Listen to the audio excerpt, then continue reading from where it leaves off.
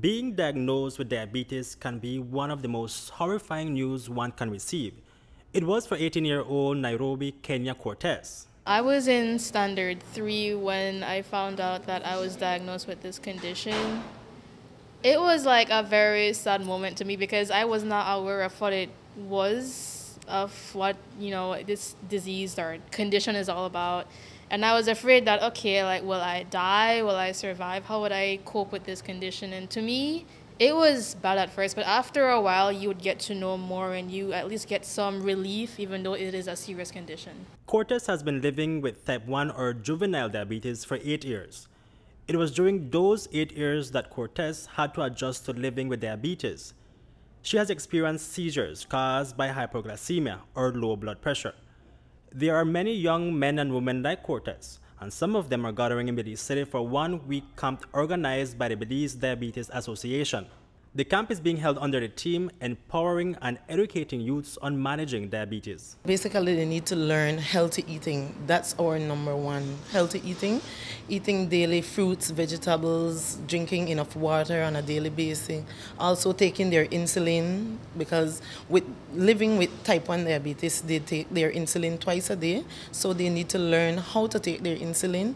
And also because this will be for the rest of their lives, so they really need to learn how to cope with it on a daily basis. 32 diabetic patients from different areas of the country are participating in the camp. These patients experience their unique challenges, but common to most is access to medication. We have kids who they don't have the proper financing to buy their insulin on every day, so it's very expensive. So what we do at the association, we provide them with the insulin, and then when we don't have it, then they need to purchase it. But we have a program named Insulin for Life, where we get donations from international companies that they donate the insulin to them. So when they don't ship, shipping takes a time. So whenever we don't have the insulin, then they purchase it. But most of the time, we have it to provide to them.